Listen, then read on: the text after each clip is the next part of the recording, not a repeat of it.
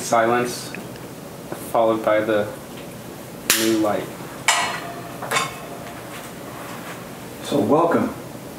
Tonight we have Dick Russell, who, among other things, is the biographer of James Hillman.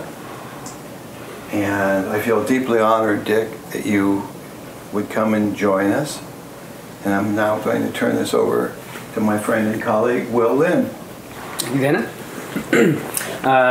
Well, some of you may know, Dick is the author of multiple best-selling books. He's author of over a dozen, I believe 13, working on his 14th book, including works on the assassination of John F. Kennedy, ranging all the way to the biography of James Hillman.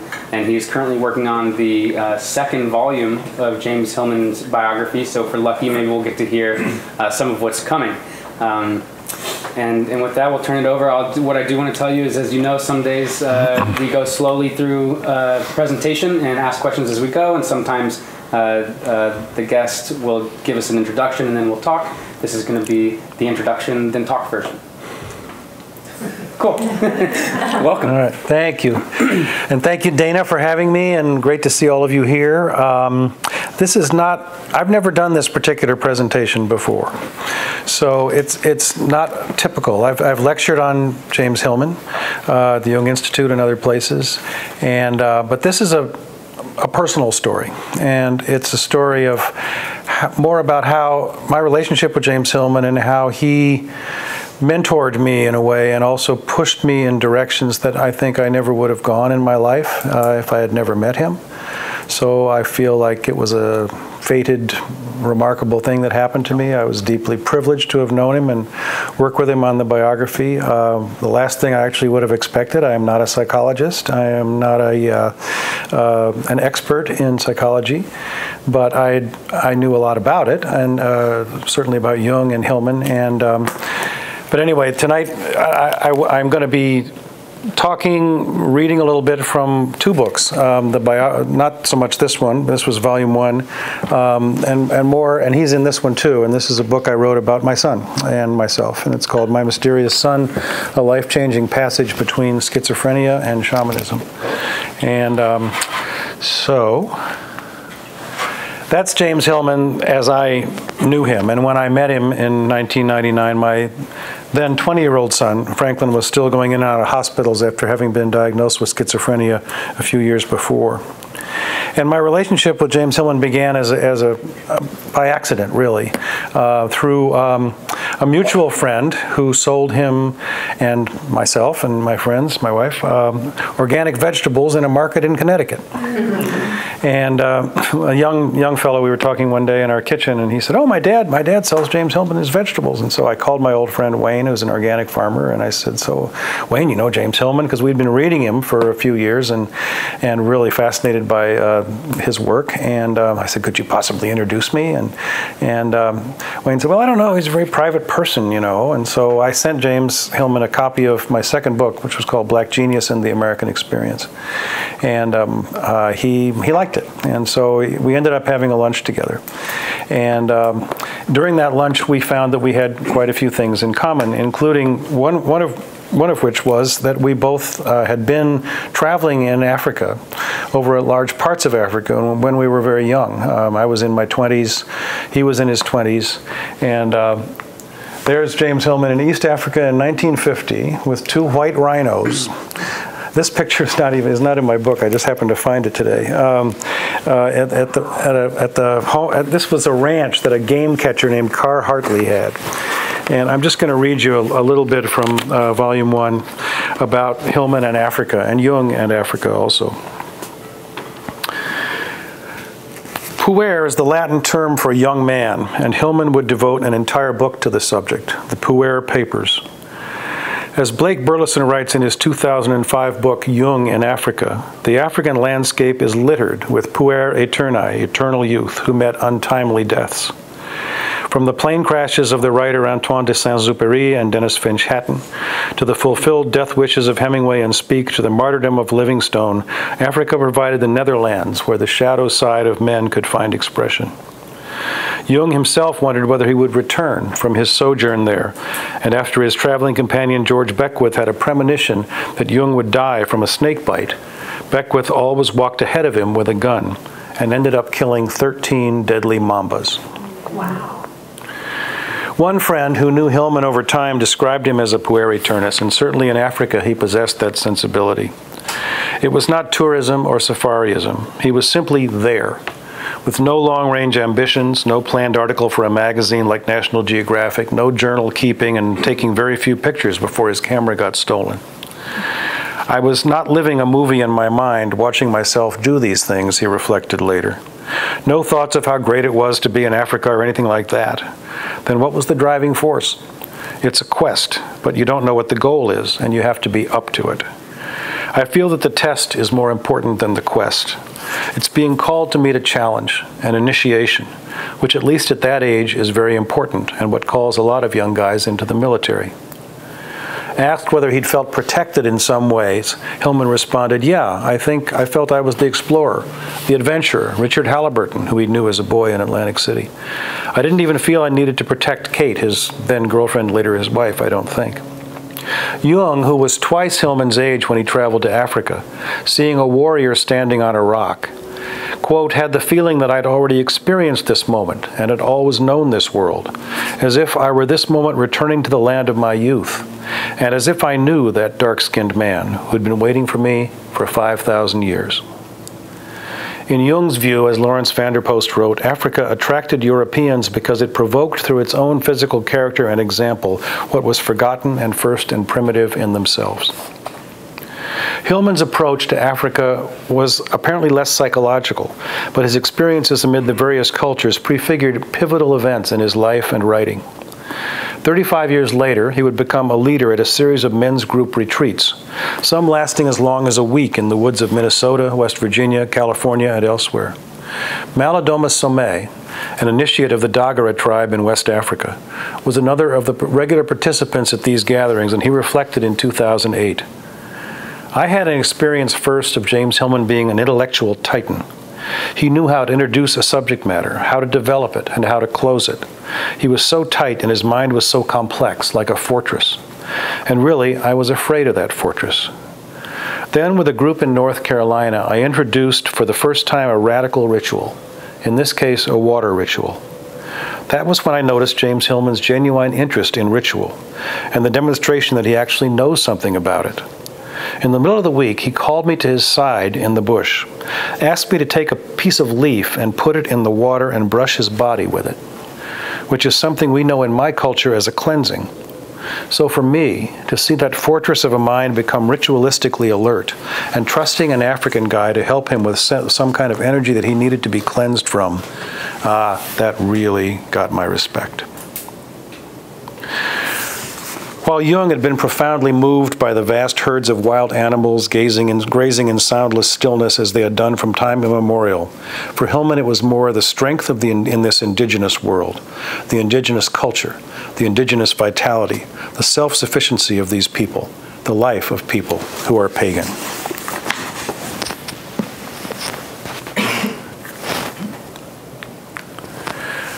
So after that first meeting, there was a second, and we met Margot McLean, an artist who had by that time become James Hillman's third wife. And they became acquainted with others, and I live in a big extended family, and the Hillmans James and Margot began visiting us in our various homes, and we became friends. I certainly had no intention of being his biographer. I was working on other projects. At one point, I was doing books with I was sort of not a ghostwriter because my names were on them, but I was doing books with Jesse Ventura, the wrestler turned governor of Minnesota, and which was nice because they all became pretty big sellers. And then I was writing about James Hillman on the other hand. So that's kind of a weird combination, but it seemed to work.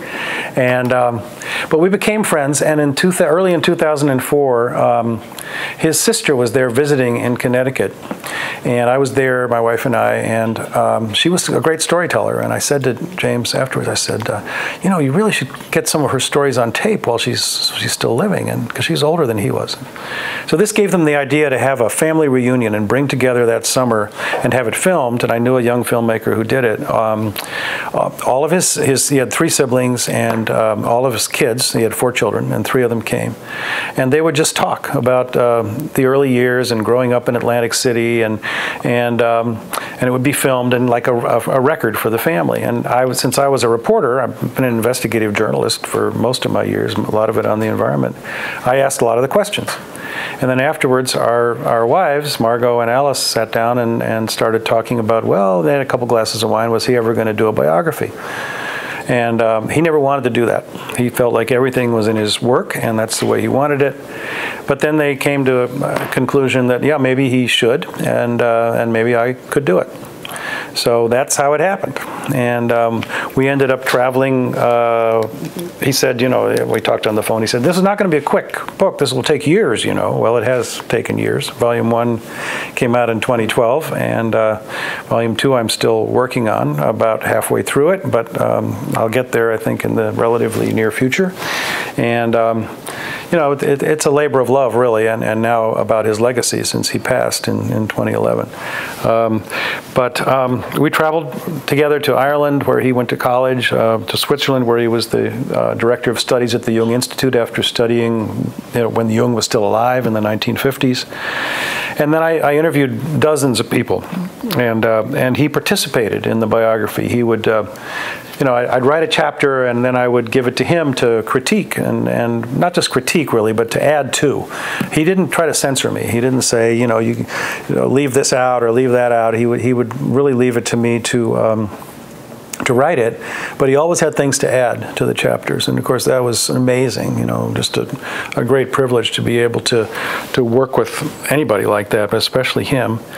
And then decided toward the end of his life that I would need to do 2 volumes, and I wanted to finish Volume 1 while he was still living, and it didn't come out while he was still alive, but he was able to, you know, see it through pretty much to the conclusion. And you may have seen it, I don't know, but the cover shows him as a boy, and I have copies of these afterwards if any of you are interested in getting one from me.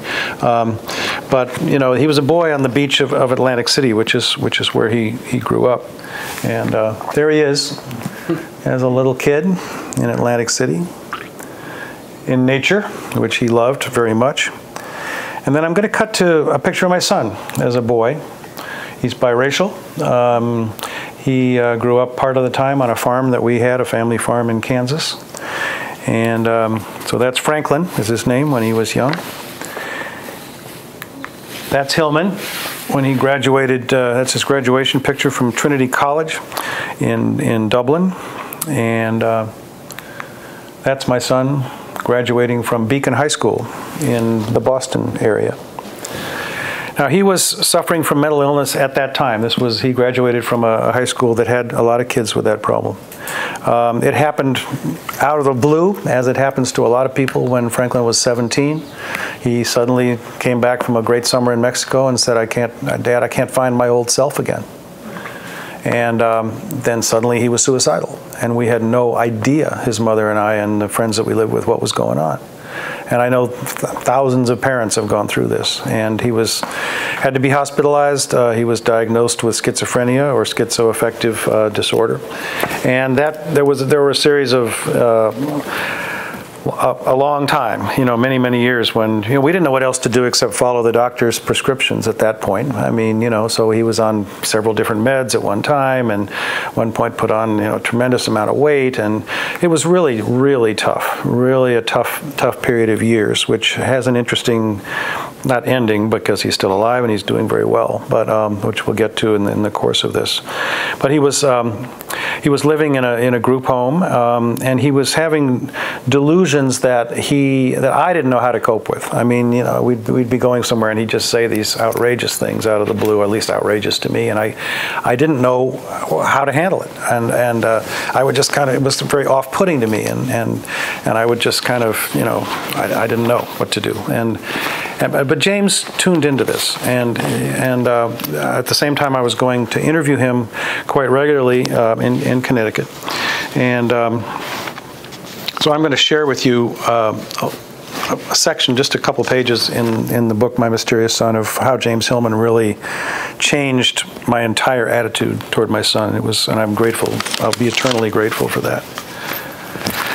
So by the end of September 2004, Franklin's back in the group home, but the repetitive cycle is taking its toll on me. On a trip to interview Hillman for the biography, I decide to raise the big question with which I've been wrestling. This concerns my son's delusions, which persist despite taking his medications. I explain that one fantasy is that I'm not his father, even though Frank concedes sometimes that I did raise him. He clearly does not want to be who he is. He takes on substitute identities as the reincarnation of Tutankhamun or Bruce Lee. So what do I do in the face of this? Do I accept the delusions? Do I challenge them over time? Or do I simply listen and try to figure out what my son might really be expressing underneath? My tape recorder is running as Hillman responds. You listed the choices already. I am your father. I am your father is one way to do it. Another way is you enter the delusion with him. The main aim is to maintain a conversation, I would think, to keep connected with him. He's testing you. I don't mean in an oppositional way, but just unconditional acceptance of whatever, because you really can't change anything. The tendency is to treat everything as if it's acute, but you need to accept the fact that a chronic condition is different. You have to realize that it's Chronos, the god of time. You don't look for improvement. It's really walking along with. It's accompanying, without any end in sight, accepting what is and just going along, and talking with him. Also, about things you want to talk to him about. This is a very important part about what you've been doing or thinking. Maybe he doesn't want to hear it, but that doesn't matter. The point is that you're not there out of guilt and fatherhood and all of that, but you're talking to him as a human being. Your normalcy is helpful, because nobody he talks to is normal. They all talk to him about being a sick person. I interject that I'd like to be able to tell my son, when you took this particular medication, you were able to go to school, or maybe we'd write a book together someday, but we can't do it if you're delusional. But then Franklin immediately starts arguing with me. Hillman continues, well, again, you probably have to reconstellate the relationship, not in terms of where you're trying to help him and not trying to get anywhere with him. Simply, you know where I was today? I went to Connecticut. You let go of his being a sick man. Then you may find he tells you things that he doesn't talk about otherwise. You don't know what's going to come out, but it's almost as if you've abandoned being the responsible father, because you can't move him. Okay, that's over with. Make him feel that you really want to see him and tell him things. You say, this guy drove by and I thought, I wish Frank had seen that car. What do you think of that kind of car? He might go into a delusion about the car, but it doesn't matter. You've approached him differently from the therapeutic. I interject again, and differently from my expectations of Franklin. Exactly. It's something that's not your world and not his world, like in the sense of writing a book together, or his world without his medicines, his hospitals, and all that shit. It becomes like sitting in a bar together side by side, talking about the day. Yes, I reply. He says he'd like to write his book, not with me. Exactly. This whole thing with the therapy, he's been inoculated. He doesn't want that. It drives you crazy. That's the last person I would want to see. I used to ask people, what does going crazy mean to you? Does it mean you're going to lay around with your clothes off or shoot somebody? The other question is, where do you want to be? On an island with no phone, curled up in a room in the dark? Who do you want to talk to? People don't want to see therapists. They really don't. They want to go to a bar, find a lover. All I mean is, I think the most useful thing is to get around all that clinical area that in a way he draws you into, the delusions. Does it do any good, I wonder, for me to try to figure out where the delusions come from? Hillman shakes his head. Very mysterious, he says. The mystery doesn't go away, but after Hillman's sage advice, the usual way I approach my son assuredly does change, and that changes everything. At least between the two of us. I take Frank to one of his favorite restaurants, Chef Chow's. We're perusing our menus. When the waiter comes over, Frank starts speaking to him in invented Chinese. The poor fellow looks quite nonplussed. Ordinarily, I would cringe and perhaps even mutter an apology on my son's behalf. When I instead say nothing, Franklin doesn't skip a beat. He continues speaking to the waiter, this time in English, while pointing across the table in my direction. "Oh, don't worry," Frank says. "He can't understand because it's Mandarin. He only speaks Cantonese." When the waiter nods and quickly disappears from sight, I start to laugh and laugh. Frank has what we used to call in the Midwest a big shit-eating grin spread wide across his face, and I just keep laughing. So that was a huge, huge thing for me. And I began to see, after I accepted Franklin's, just who he is, that, he was amazingly psychic. He could often read my thoughts. He could tune into who I was. He could tune into things from other dimensions. And I began to really appreciate that schizophrenia is not what most people think it is. And in fact, there is an amazing otherworldly connection to other dimensions that if you pay attention to it, it's quite amazing. And you can have a whole relationship that, is built not upon that, but with that. Now, in 2011, James was very ill, and he was suffering from lung cancer. And I spent several days visiting with him, going over questions about the biography. And I told Franklin, and he says, "Oh, right, he wrote the human genome." And I corrected him after him. I said, "Well, no, actually, he wrote the soul's code." And Franklin says, "That's what I mean." Another time, he recalled reading the soul's code with another older family member, and he recognized the title of another of Hillman's books, he said, was Gentleman Jim. "That's probably what a lot of people think of him as," I said with a chuckle. And later when I told James Hillman about these two stories, he just loved it. He said, "Well, that makes my day." But by the end of that October, he would be dead. The day of his funeral in Connecticut, some of you may know this, it snowed. The end of October. And it was the first and only snowfall of that entire winter.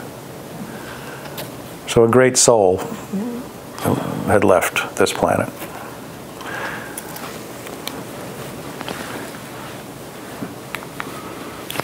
I mentioned his interest in Africa earlier, and he was there about 20 years before I was. And so I was there in 1970, 71. I quit my dream job with Sports Illustrated magazine when I was very young. I was a Kansas kid who suddenly woke up there was something else going on in the world besides sports. And I just left with a backpack and a portable typewriter and spent a year traveling all in Europe and Africa and the Middle East. And that's me dancing with a medicine man in Ghana. It's a long story, but when I felt the spirit of dance come into me, which actually stuck with me for many, many years. And I'll read you another short passage here from My Mysterious Son, because it has to do with what happened next, or happened twice actually in the past 10 years with my taking Franklin to Africa. At some point during those first years after suffering his breakdown, Franklin had written the outline of a novel. In it, he said, on his world travels, he dances with an African witch doctor in a village in Ghana. People are around smiling as this half-black, half-white man of the people dances with their tribe. They're poor for Western standards, but they're living like they always have, off the fat of the land and with love and little greed. At another incident, he's warned of a lion that would appear and is possibly dangerous like a ghost in the darkness. He's unafraid, but for that time decides just to stay safe and stayed in the village for that night. That night, the lion was heard outside the village as it ravaged a hyena. Now, what is curious is the composite nature of his description. For I had done just that in the course of my world travels, journeyed to a small village near Mampong in central Ghana, where the witch doctor, though I referred to him as a fetish priest or medicine man, had beckoned me into a circle to dance with him. My traveling companion had taken a picture of me as a bearded 23-year-old, one leg off the ground, arms outstretched, eyes intent on the much older African man facing me clad only in a loincloth, while a younger man stood playing a large drum and the other villagers looked on from behind us. Franklin knew the photograph, as I kept it framed on my office wall. Yet, of course, I was not a half-black, half-white man of the people from my son's imagined profile. That would have been him. Franklin then and later had expressed a keen interest in seeing Africa. In a journal he kept while at Beacon High School in the late 90s, he wrote, "There are many possibilities for my future for traveling. I could go to Africa, Ghana, or Uganda with my mom's friends or the people at the African store in Porter Square." There are numerous other references from my own journal. From October 1996, when my son was first in the hospital. On Halloween, Frank puts on the costume of an African chief. From December 1998, for Christmas I get Frank a shirt and pants African outfit that he wanted. From January 2003, again when he was in the hospital. He wants to do a craft-type store selling products from Africa and other countries with profits going back to those countries. From that same month, he wants to go to school in Africa but says I won't help him. This is why I didn't talk to you today. And Franklin was asking if I wasn't an undercover African. I'd never previously imagined traveling for almost a year in Africa, and while it was a life-altering experience in many ways, afterward I never thought I'd go back. Yet there was something Franklin wrote when he was 17, a quarter century later in 1996, the same year he would have his first psychotic episode, in quotes. I'd come across the piece not long after that happened and saved it in a folder labeled Frank's Writing. He wrote part of this in the first person, another part was in the third person, as if he was on the outside looking in. Where do I fit as an African-American European in this chaotic mix of a world? This question and how I look have always followed me like a gloomy ghost. In the shadow of what is tormenting, from where, from what, and how did I get here arises. Constantly I imagine myself in the societies of the past, for example the Harlem Renaissance, the Industrial Revolution, etc. What part would I have played back then? The question of race has always followed me, even when I was young and I first realized I was different. All I wanted to be was black. There was no in-between for me. I recognized something in the black culture that I adored. What is it? It is a beauty that left an eternal quest for it, yet somehow I never felt I measured up. What is it like to be black? What is it like to be half black and half white? No matter how much we don't want it to matter, it does matter. It's like half of you is dancing to the drums of Mother Africa and the other singing in the choirs of classical European music. That's a lot of rhythm in one person. What's it like to live in a tribe? All of the people share common ancestry and common skin color. Wouldn't there be less competition? Wouldn't that be the definition of a perfect world? The character could be a time traveler that travels from place to place, trying to find somewhere to fit in. Is it conceivable that in Africa, half his lifetime later, he might find that missing somewhere to fit in?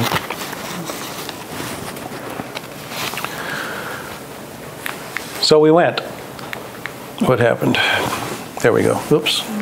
Back. That's 2012. We are in East Africa. We went with Franklin's boyhood pediatrician, who had grown up in Tanzania in the 30s, the son of missionaries, and would go back every year and bring friends and people on safari. And he'd always wanted to take me and over there, and Franklin too, and eventually he did. And it was amazing. I mean, we went through so much over there, and I'm not going to dwell on that part, but there was one night I feared that he'd wandered off and he was lost. It was really, really an incredible journey that we had together, and brought us together in ways that, we never had been before. So we came back in 2012, and he went back to school for the first time in a long time. Went to a tech school, Lincoln Tech in the Massachusetts area. Then this teacher failed him. Didn't understand him, got why he couldn't keep up, and so that summer he crashed in 2012, and he just went off, stopped taking his meds one day, and went back in a hospital, and he was there for more than a month, and I was becoming very desperate. I mean, he wasn't that young anymore. It was 2012. We'd had this incredible trip to Africa, had amazing breakthroughs, and James Hillman was gone by now. And I didn't know what to do. I went to a conference on alternatives to medication. And while there, I met a woman who knew a woman who was a shaman in Maine. And she suggested that I go see her, that she might be able to help. So I'd read The Horse Boy, which is a great book about shamanism and about a family that takes their autistic son to Mongolia to see what a shaman can do to cure him. It's a terrific book. I'd read that. I'd just recently read it, so I was intrigued, and my wife and I went to see this woman in Maine, and she was the real thing. I mean, she was really, she was extremely psychic. She was quite amazing. But Alice said to her at the time, my wife, that, you know, she felt like Franklin needed someone. She was like a fairy, you know. She was this kind of wonderful, very white woman, and Alice thought, you know, said to me, he needs somebody that's also darker, for one thing. And then on the way home, she remembered Malidoma Somé. I quoted from him earlier from the biography that he had worked with James Hillman in the men's groups. And James had always said to me, he was very insistent that I had to talk to Malidoma. Not about Franklin. He just said, you know, that Malidoma was a very important figure in his life. And so I did, but only over the phone. But I called Malidoma, I didn't call him, but I emailed and found out that he was going to be in Ojai, California, and that we were going back to LA. We divided our time between the East and West Coast. And this is Malidoma. That's James Hillman. This is probably the early 1990s. And that's Malidoma standing next to him at that men's conference. And Michael Meade next to Malidoma. And the men's groups, by the way, I mean, there's a lot of stereotypes about them, and I write about them at length in Volume 2 because they were an extraordinary thing that the media completely misconstrued, and people don't really know what men went through together to become more of who they are. And many wives were saying, you know, hey, I'm so glad he did this, because, you know, he came back a much more vulnerable person. But anyway, Michael Meade and Robert Bly and James Hillman were teachers at many of these, and then Malidoma was, and there was one of them in the woods of West Virginia where they brought 50 black men and 50 white men together for a week to get into it. I write about it in Volume 2. It was an extraordinary week, and that's where James first met Malidoma, and Malidoma first told his story, which is that he came from Burkina Faso in West Africa, and when he was about 4, his father gave him up in his little village. He lived in a place called Dano, and gave him to the Jesuits. Christianity was trying to, you know, still making all these inroads into West Africa at the time, and the Jesuits raised Malidoma.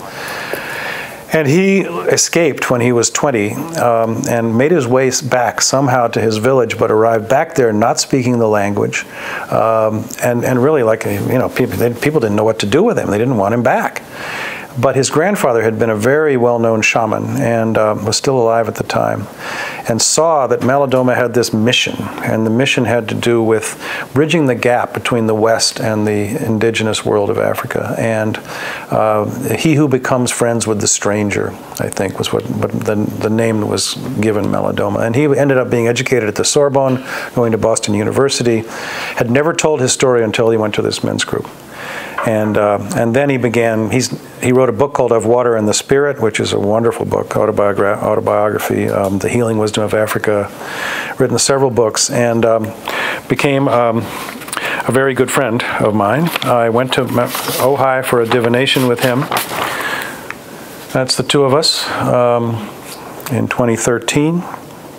And what I went through with Malidoma was being assigned this is a divination pattern. So what you do is you take your strong hand, which in my case is the left. As a male, I move it clockwise, and until he tells you to stop. And it consists of all these objects, these ritual objects that he carries with him everywhere, which are, you know, bones and shells and you name it. He's got it in there, coins, and then around that, you know, circular pattern, and then when he tells you to stop, he reads the pattern. And he can, from that, see a lot. And I had gone to see him specifically about Franklin. And I had 2 sessions with him, and it was quite amazing. But what he tuned into, one of the things he tuned into, was the fact that my ancestors did not know, they couldn't understand Franklin. They didn't, first of all, he was half black. Second of all, he had this so-called mental illness. And he said, and so they don't know who he is. He said, and you have got to get your ancestors to give him a place at the table.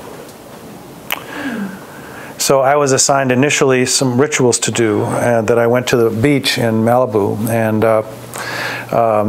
and they involved, you know, milk and apple cider vinegar and vodka, and then I had to walk, and I would cast into 7 waves. I would cast these things, and then I would have to walk with a whole ear of corn and put the kernels along the shore, and invoke a healing for my son and also invoke my ancestors to talk to them. And then I did other rituals just trying to reach my ancestors. And so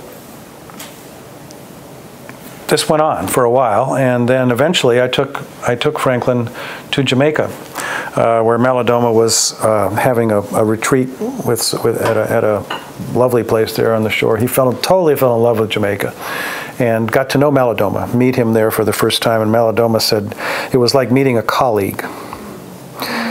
And as they talked, and Franklin did drawings for him, and I mean, it kind of blew Malidoma's mind. And they had quite an amazing session together that I also, write about in the book. And Franklin's art, he began to do more art. That's a pastel, which is not that easy to do. A pastel of a face, inspired, I think, by his meeting with Malidoma.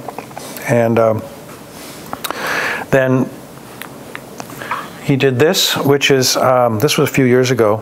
He called it soul at the top, and then had these yin and yang symbols at the bottom.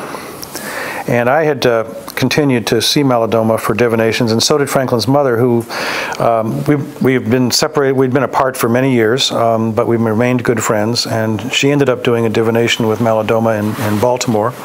And he told us that eventually, sooner rather than later, he wanted us to go to his village in Burkina Faso, the three of us, if we could, and meet with a healer there that he really felt could help Franklin more than he could. But there was something that I had to do first. And I'll give you a quote from James Hillman, who put it like this at one of the men's conferences where he shared the podium with Malidoma. And he said, "Doing something for the dead was a big piece of these rituals. There was great emphasis on grief, on burning away resentments, on letting go. Men built little shrines and altars as part of this attempt to connect backward. We were trying to wash away, I would say, the personal baggage that people have. I often talked about the importance of the dead. Never mind your mother and father. Think about your grandparents and what you're really carrying. This is Jung's whole point in the Red Book. The dead want to teach us something." So I don't know that I'm going to have time to read this whole passage, but I do want to tell you, I'll read some of it. Because what Malidoma assigned to me, he said that I needed to be an architect, moderating a handshake, really, between two lines of ancestry in my son. He said, excavating to find those hidden truths that are useful to contributing to any lasting change. You will see that the rabbit hole is deep. The intervention is designed to bring a sense of belonging out of what currently remains an incomplete homecoming. I'm talking about repair of the past that has become the embodiment that Franklin chose. Something needs to be cleansed, to be purified. Some reconciling needs to be made. For Franklin, the dual nature of his heritage is causing him to perhaps become the embodiment of the relational crisis that has historically become prevalent between these ancestors. This is something a sensitive being like him cannot avoid, simply because it's a radical gesture of honesty and integrity for him as an advanced spirit to be able to carry it, however painful, however difficult, however tormenting that will be. It's amazing that somebody can be such a cradle, as if he has the metabolic power to reconcile all this. He continues, the conflict has to do with the European grandiosity that calls itself the high culture, the one that knows everything, that knows better, and then the rest of the world, namely Africa, that knows nothing. It's suggested that you have a role to play, to help dissipate that, to be able to intervene in such a way that this point of contention is removed from the equation, thereby allowing a direct flow between two ancestries that are warring themselves within a person. I point to a stone at the edge of the circle and ask what it signifies. This is radical change, the snake zone that symbolizes radical change. Malidoma points to a small key facing toward the deep orange ancestor stone near the middle of the circle, calling this a kind of access to the ancestral vault, part of the journey into the unknown. I gaze deep into the pattern spread out before me, mesmerized by the cluster of objects. The assorted stones and shells seem possessed by an internal vibrancy in the subdued light. My insides are churning. A part of me hasn't really wanted to hear this. A part of me has hoped that the ritual work both I and Etta, Frank's mother, have done is enough. Yet Malidoma is saying that this is all far from over, that indeed the effort has only begun. And another part of me feels ready for whatever the next step requires. A visit to Malidoma's village remains to be fulfilled. Had you been already to Dano, he is saying, you would have been subjected to certain kinds of rituals that would have ripped open the whole thing, and Franklin would have had a chance to be really, I don't know, amused by it. But first there's this incompleteness, this unresolvedness. I'm not ignoring the fact that you've already been to Africa, but that part you still need to go, the western part, is as close to the origin of Franklin's ancestors as you can get. How to make it happen at what time is a practical organization that's totally different from the relevance of the whole concept we've been discussing. Malidoma looks one last time at the objects spread across the table. He points to some oval pieces of metal that have fallen intertwined. At first, I thought it was a horseshoe, he says. No such luck. It reminds Malidoma of a shackle, a slave shackle. Somehow, he says, I have to find one and throw it into the waves of the Atlantic, somewhere in the Middle Passage, where slaves from Africa crossed to meet their American owners. This gesture would speak to the ground beneath the water that links the two continents. I am stunned, speechless. I planned to go see Franklin on the East Coast by the end of May. That meant a window of about 6 weeks to commence my assignment, but how? I mulled this over for days afterward. Then I went on eBay. I typed in the words, slave shackles. An item popped up from somewhere in the Midwest. Heavy, wrought iron, hand-forged, apparently worn around the ankles or legs during the period preceding the Civil War. The opening bid was $299. I placed it. I won the auction. When the box arrived at my Boston residence, I brought it down to my basement office and put it at the far end of my desk. There it lay. I couldn't bring myself to open it. Perhaps I would make a driving trip with Franklin to visit his mother in Baltimore. I called Etta. She had also just seen Malidoma for a divination. They talked of how she'd been unable to learn much about her ancestry. The names are not so important, Malidoma said, only the connection. Some of her ancestors she knew were freed slaves. Her mother's father came from Cambridge, Maryland, on the eastern shore. Her father's father was from somewhere in Virginia. In my family, the Russells from England were said to have first settled in Virginia in colonial times. I told Etta about the ritual I'd been assigned and about obtaining the shackle. At first, she was speechless. Then she related something strange that had happened not long ago while she sat in the audience listening to a concert choir. Suddenly, she'd felt transported back to what she seemed to be a slave quarters, where a group of people huddled together singing. I heard the source, felt totally connected to my roots, to the place where the music came from, she told Malidoma. He'd replied, melody was the only thing that sustained those who came here from Africa, and it's kept you alive. He also said, you know, Franklin is orchestrating this whole thing. If not for him, none of this would be happening. He created all these weavings. So we drove together, I won't read this little part, to Baltimore. And Franklin and I talked on the way. We got to the house. And I had decided this is where I was going to do it. I had the shackle in a box beside me in the car. Actually, it was then, I think it was still in my suitcase. And I thought, I'm going to go to the Eastern Shore. Cambridge, Maryland is where Etta's ancestors had crossed a long time ago. And on the way, I thought I would try to find the birthplace of Frederick Douglass. I'd written about him in my book, Black Genius, and I knew he'd been born on the Eastern Shore of Maryland. Etta said she'd sometimes thought how much Franklin resembled Douglass, who was himself of mixed parentage. So I set off the next morning, and I went first to Douglass's birthplace is not where the tourist maps say it is. It's in a different spot, and you have to do some research to find it, and it's actually on somebody's homestead. And I drove on to that place, and they didn't want any, they just kind of, they were not friendly. So I left, and I went to Covey's Landing, which is where Douglas used to fish as a boy. And there was nobody there, and I had the shackle in the box beside me, and while I was sitting there at Covey's Landing, I opened it. And it felt like the right place. And I set it down beside me in the passenger seat, and I started the car again. So I went on to Cambridge, and I went to the Harriet Tubman Museum. She was born only 20 miles from Douglas. After her escape from slavery, she'd led hundreds of people to freedom along the Underground Railroad. With a few other visitors, I watched a 20-minute video about Tubman's remarkable life. And then I noticed a single plaque on the wall of the museum. After the video ended, I was drawn to see what it said. Inside a frame was a memento from the slavery era, a $200 reward being offered for the return of a family who had escaped. The year was 1847, the place St. Louis. The father's name was Washington. The wife and 2 children were listed simply as mulatto. The reward notice was signed by William Russell. Although my genealogical research had never come across anything about such a surname from that time or place, I was stunned and shaken. I turned away and walked to the front desk of the museum. I learned that before 1808, I asked for some of the history of Cambridge. Long Wharf, which was very nearby, had been the primary port of entry for thousands of slaves being brought from West Africa to Maryland.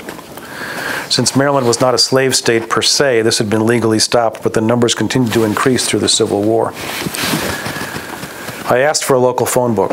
I went outside and looked up the name Sampson. That was Etta's ancestors' names. There were dozens. I made a few calls from my cell phone, failing to find out anything about Etta's direct relations. I did speak, however, to a 91-year-old woman named Pensacola, who informed me that her great-great-grandmother had been a slave with 3 children. It was a beautiful spring afternoon in the mid-70s. I drove a half-mile to Long Wharf and parked. The Pride of Baltimore, a replica of a clipper ship from the early 1800s, was just docking. About 30 people got off. According to a crew member, the ship took groups of tourists on 2-hour cruises out into the Choptank River and toward the entry to the Chesapeake Bay. So I thought, that's it. I bought the last ticket for the 2 o'clock departure the next day, and I found a motel room for the night. I called Alice and told her the story of my day, including the reward signed by William Russell. The shackle guy, she said. I realized that the shackle had been shipped to me from the Midwest, where ancestors on my father's side had lived, so this was not out of the realm of possibility. Watching TV afterward, I noticed that the moment I made the call to Alice, my watch had stopped. My oldest possession, a gift from my parents on my 10th birthday. At first, when I wound it, the watch wouldn't start running again, but after a few minutes it did. Very strange, I thought to myself. Mid-morning on a Sunday, in my motel room, I reread my divination with Malidoma, where he assigned the ritual with the shackle. I tried again to reach him without success. Then I brought the shackle out and held it in my hands. Tears welled up in my eyes. I went back to reading a book called One Drop of Blood about the history of race relations in America. I read online about a Henry Russell who was killed by the Indians with his colored slave while traveling alongside Daniel Boone's son James at Wallens Creek in Powell's River, Virginia, early in the 19th century. I seemed caught in a time warp. A later Russell in my own lineage was named Henry. A time warp held powerful emotions whose specific cause was not fathomable. I believed in karma, not just personal but ancestral. What was I carrying, and what was Franklin carrying from my forebears? Could I really do something about it? I'd never felt anything quite like this. My strange meditative morning drew to a close. As I went to check out of the motel, the TV in the lobby was tuned to CNN. The guest was Ta-Nehisi Coates, who had just published a cover article in the latest Atlantic. It was called The Case for Reparations for Slavery and Its Ongoing Legacy. Until we reckon with our compounding moral debts, America will never be whole, the article's subtitle said. I went to a store and bought some milk for a post-sailing ritual also assigned by Malidoma. I stood on the dock at the edge of Long Wharf, the shackle in my hands, speaking to the vivid mental images of my ancestors and then to the water spirit. I also silently addressed the landing of slaves on this dock, including Frederick Douglass, Harriet Tubman, and Etta's maternal ancestors. The clipper topsail schooner made famous for its success during the War of 1812 lay anchored nearby. Tourists were already boarding. The only objects inside the black shoulder bag where I usually kept my computer were the container of milk and the shackle. I tried not to betray my nervousness as I handed my ticket to one of the crew of the Pride of Baltimore. It was a windless, warm afternoon. The voyage took longer than anticipated. A small craft sent out a distress signal when its engine conked out, and our vessel paused to launch a kayak and come to their rescue. The tourists on board the Pride milled around impatiently as my nervousness increased. I tried to envision where I might bring forth the shackle from my bag without being observed by anyone. With some 30 people on board, this would not be an easy feat. I looked around. The schooner had 10 sails, including a large one on a boom and a main topsail. Perhaps I could find a spot somewhere toward the bow, away from the crowd, and wedging myself in between the guardrail and a smaller sail extending downward from the main boom. We were about an hour into the trip when I made my way forward to the port side. We'd entered the open water of the Chesapeake. Yes, it was time. I unzipped my bag, reached in, and grabbed the shackle. I threw it overboard. "Take it, water spirit," I whispered. The splash resounded, or so it seemed to my ears. But as I turned around again, no one appeared to have noticed. My action had somehow been invisible. As a surge of relief swept over me, again, tears came to my eyes.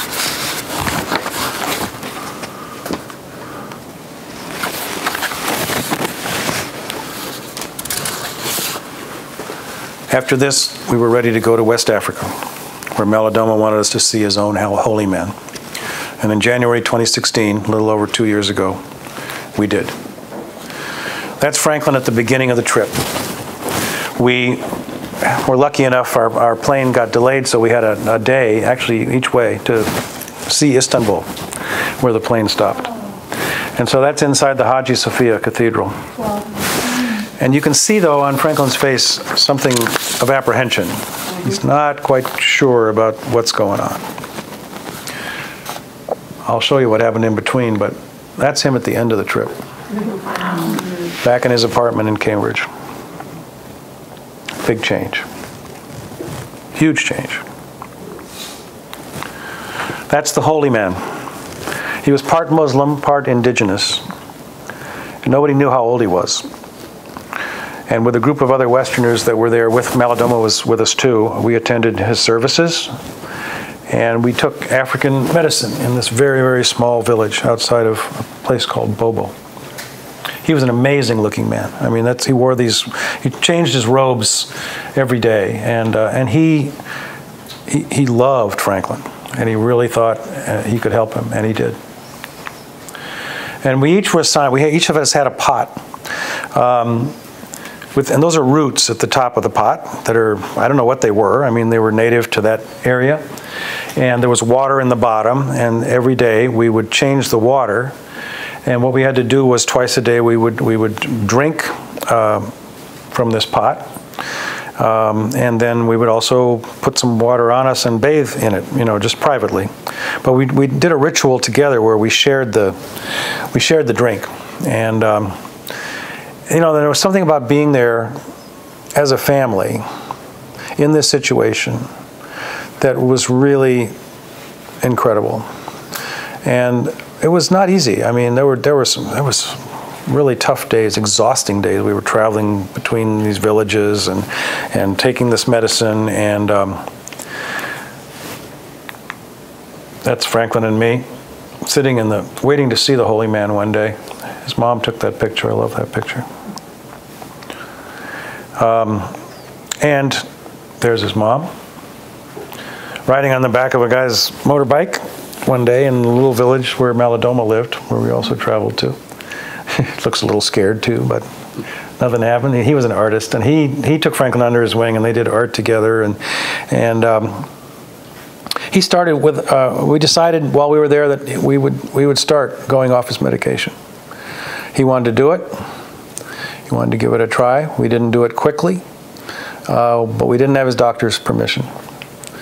And by the end of the trip, after we'd been doing this for a while, he was very paranoid about the fact that when he got back home, the doctor might just throw him back in a hospital because he'd gone off some of his meds. So we had to really fight through that, and it was very difficult, and a lot of stuff came out that he'd gone through in hospitals that we never knew. Had no idea. One time he was a year in a hospital. It was really tough, and he was younger. And but the culmination, which again relates to James Hillman, it's a short passage. We went through some animal rituals, animal sacrifice, I guess you'd say. And I wrote this part about a very sacred ritual that we went through toward the end. It has always been there, always held a divinity. Sacrifice is the oldest form of religious act, writes German professor Herbert Kuhn. When the Egyptians worshipped the bull, writes archetypal psychologist James Hillman, then it was not simply a fertility divinity of life, but the fecundity of imagination that kept all gods alive. It is imbued in many creation myths. In Persia, from a bull named Fosh emanate all things of the world. In Hindu mythology, Nandi the bull is the bearer of truth and righteousness. Zeus took the form of a glorious white bull and spirited Europa across the sea to the island of Crete. Dionysus is the noble bull, his celebrants also bedecked with horns. On the wall of the Lascaux cave in France, all painting begins with a huge bull bearing traces of numerous other animals along its body. The first letter of the original alphabet is Aleph, A-L-E-P-H, Hebrew and Semitic and Arabic. Alpha in Greek. Aleph was derived from a glyph depicting the face of a bull. And our words elephant and alphabet contain that ancient meaning. The majestic beast, the first word, Aleph and the bull. The Greek prefix bou, B-O-U, our bovine, refers to vast, transcendent power. As Hillman writes in his 1981 essay, Imagination is Bull, some scholars trace the origin of money to the ceremonial dismemberment of the bull in ancient Greece. The spit on which the animal was roasted, obolos, became the coin, obolos, as the piece of bull meat stuck to the spit. Bull sacrifices were the first form of taxes, and the treasuries of temples originate in the closed places where sacrificial bulls were kept. The ancient Roman currency, the as, means piece of roast. The ancient Spartan iron coin originates in the sickle-shaped knife used to kill the sacrificial bull. In the mythology of Egypt, the civilization that Franklin so often referenced in words and hieroglyphic-style art, the baby bull is born declaring itself to be the bull of confusion. In the Old Testament, Aaron's sons sprinkle the blood of a bullock onto the altar and offer a burnt sacrifice to the Lord, Leviticus 1, 5-9. But with the death and resurrection of Christ, such animal rituals largely ceased, and bull worship, remember the golden calf, became considered the Hebrew people's greatest biblical sin. Following the overthrow of Mithraism and the simultaneous triumph of Christianity, writes A. Fraser in The Bull, 1972, the bull faded away into the realms of surreptitious superstition and the secret pagan practices of peasantries, but had no place in the Christian church nor in Christian art. Both in West and East, the religions of Christianity and of Islam have pushed all pictorial representations of the bull either into the bull ring or onto the farm. In the mythology handed down to our time, the bull foremost becomes an object of fear. The dreadful bull-headed minotaur imprisoned in its labyrinth and feeding upon beautiful young men and women until Theseus finally slays it. And of what must be overcome by brute strength, Hercules battling the bull of Crete. As Hillman ponders, in America's conquering of the Native Americans and the West, we wiped out the native bison, the horned bull of this land. Could it be that the slaughter of the soil's totem is a blood crime, a pollution of the American soul? Murder of the ancestral animal, a mythical genocide that made mythic perception no longer possible, a genocide backed by Hercules, Mithra, Gilgamesh, and the ancient struggle at the foot of Sinai, the Bible's word against the pagan bull.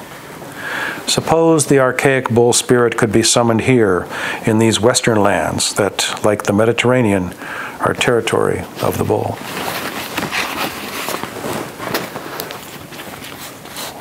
We had a bull die for us in Burkina Faso. And it was one of the most moving experiences I've ever been through.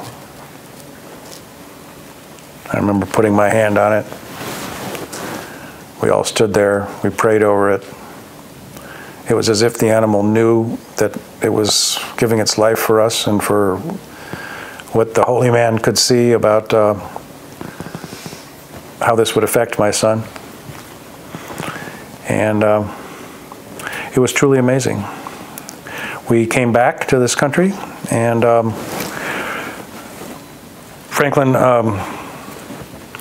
as I said, was going off his medication. This is him returning to his apartment in Cambridge. Oh, I love that picture too. I took it actually. Sitting there sort of in shadow and working on his art. That's, I think, an amazing piece. That's the interior he drew of an automobile from the inside out. I mean, it just blew me away.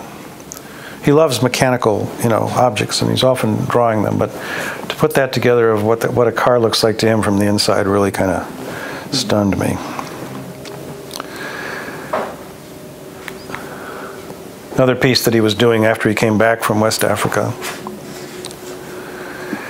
And then for a year, more than a year, he gradually went off all his medication.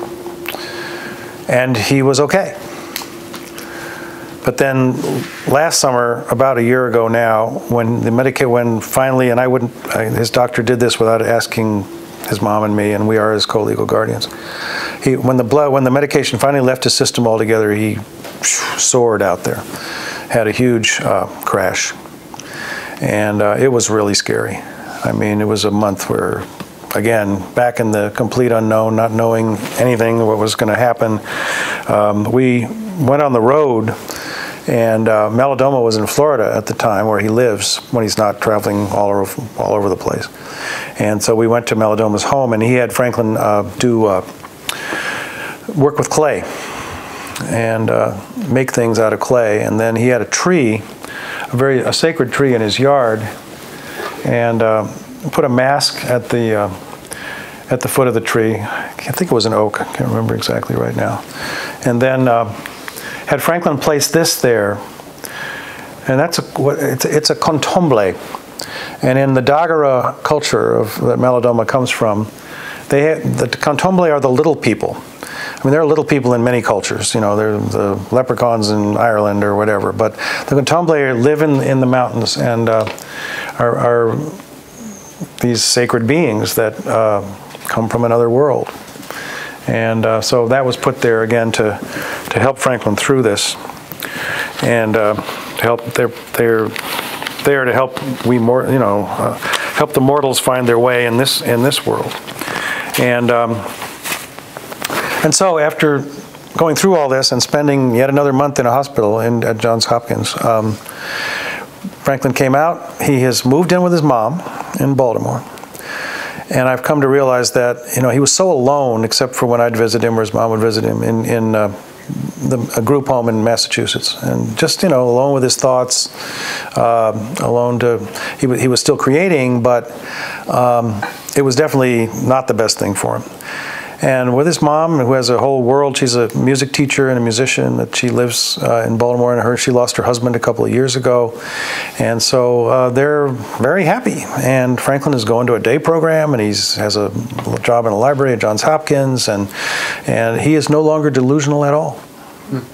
He does not draw these strange symbols that he used to draw, that I think he was channeling from somewhere, and he doesn't talk in the same way that he's done all these things already, and he's the transform. And so I look at it like the whole experience, and starting with what James Hillman gave us, and then through these trips to Africa, we're really part of a process that is not over yet. He's 39 now. And he's still doing art, and his art is changing. That's what a piece that he did this spring. I think we're going to try to have a show for him, or at least he's put some of his pieces in a store.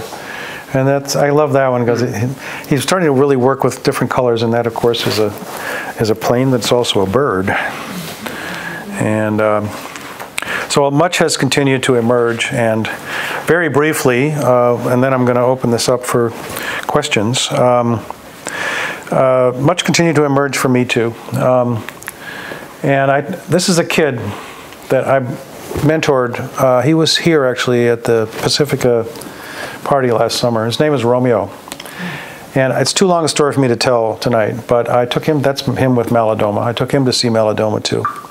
I met him at one night at a meeting called ECHO here in LA, that the Youth Mentoring Connection has once a month. I went there by accident. Guy said, oh, we have these meetings of these inner city kids, black and brown kids, and they come together and they talk about all the things they're going through in their lives. And if you want to come, we have mentors there, and you might find it interesting. So I went.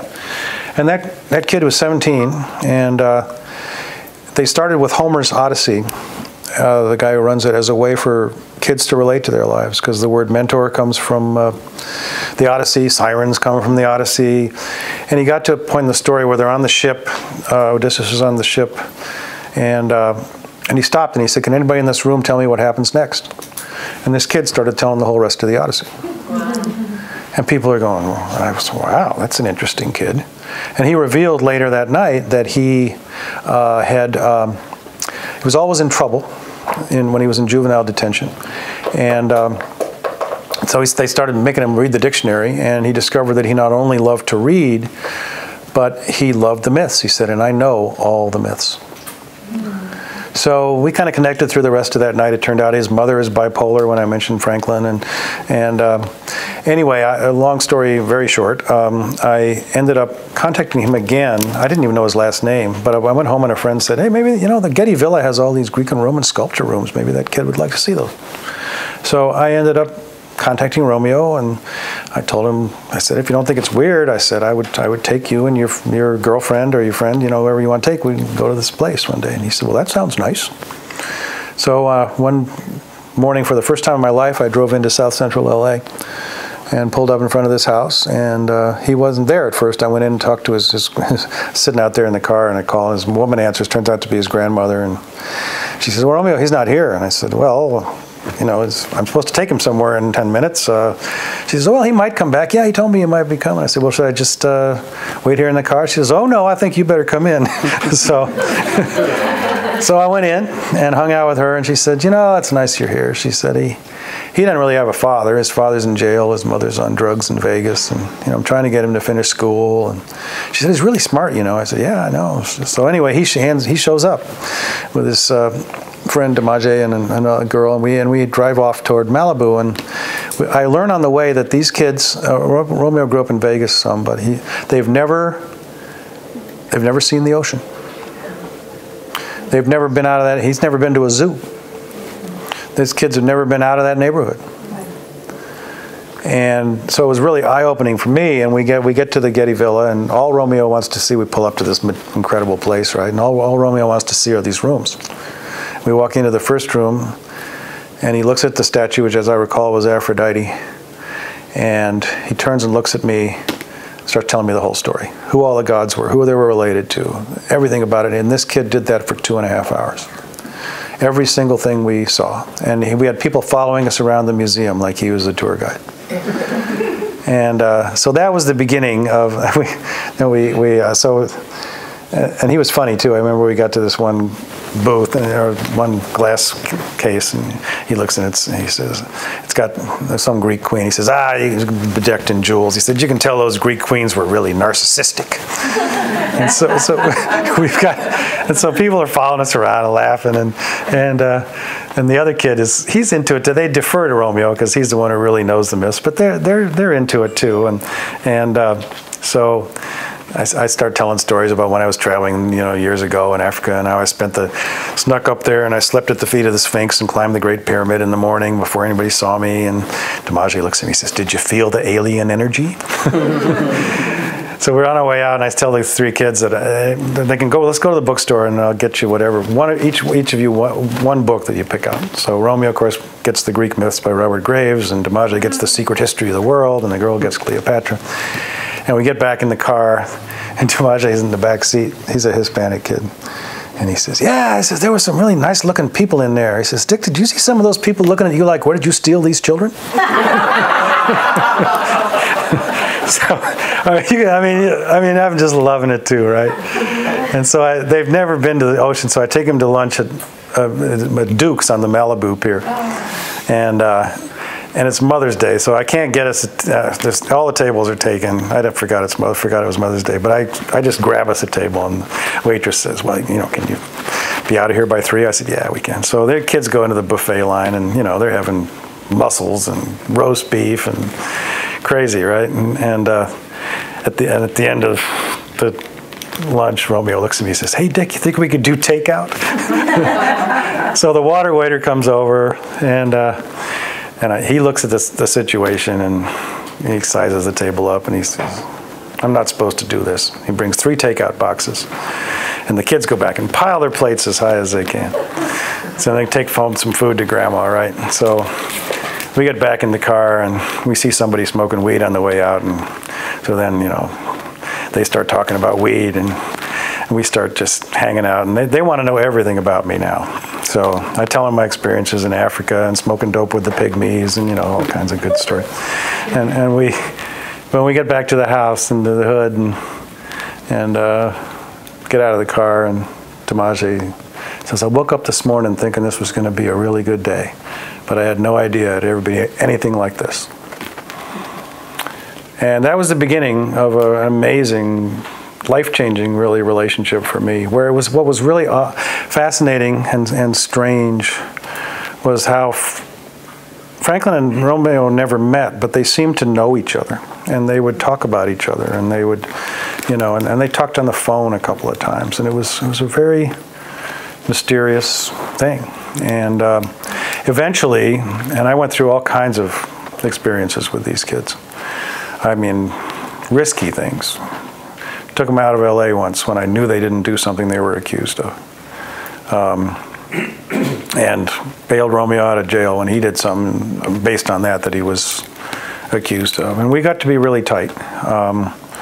And then Romeo liked to write, and he loved the myths, and so I ended up talking to Craig Chalquist at Pacifica, and who was starting this mythological journal called Imminence.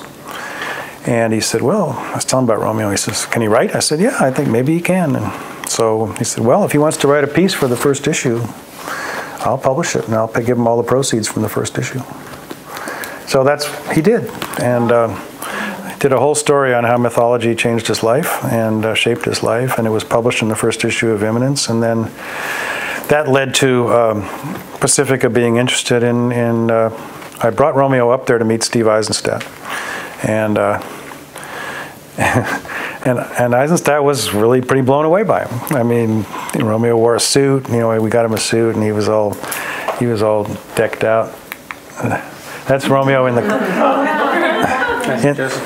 Campbell Library, which he just, Joseph Campbell was like, he read The Hero's Journey when he was in a detention camp, not detention camp, but in a one of those camps for juveniles when he did something in the Nevada, and they send you into the wilderness and you have to learn how to survive.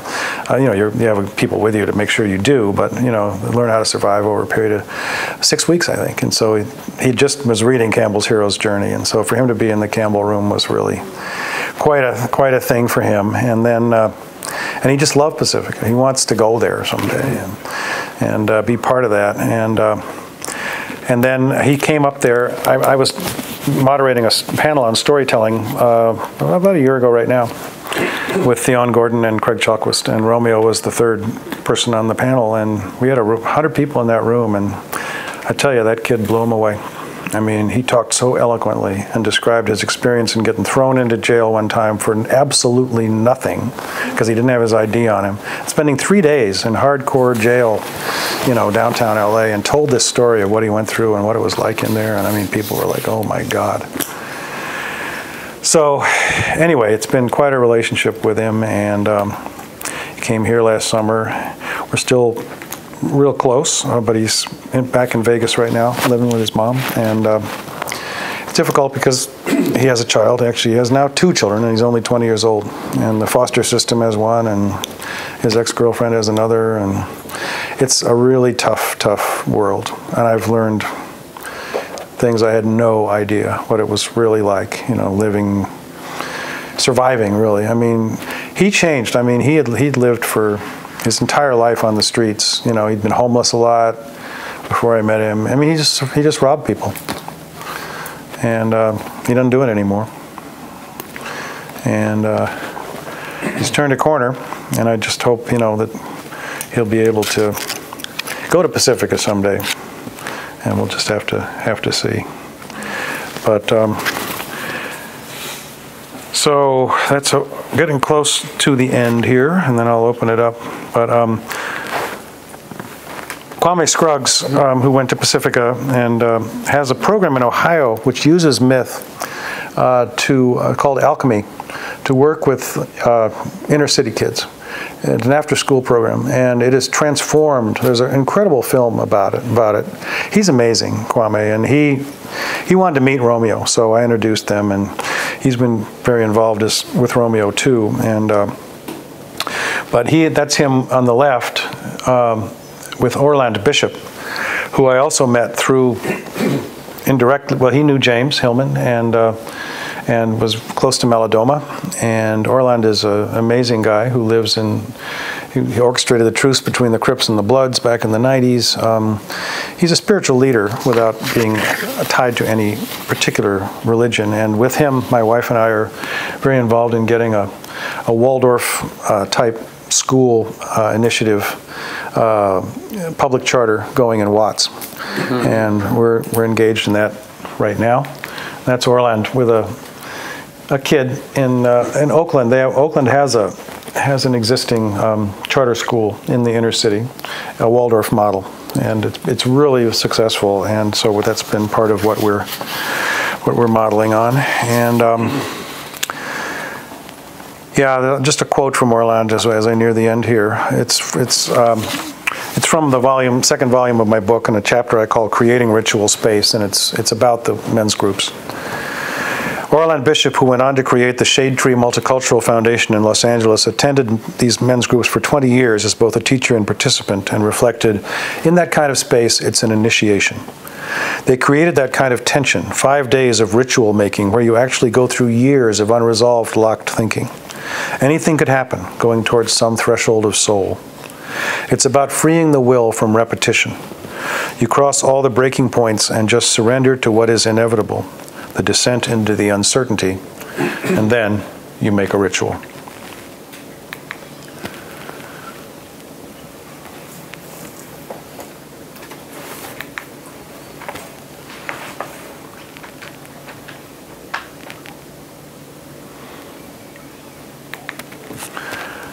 I thank you.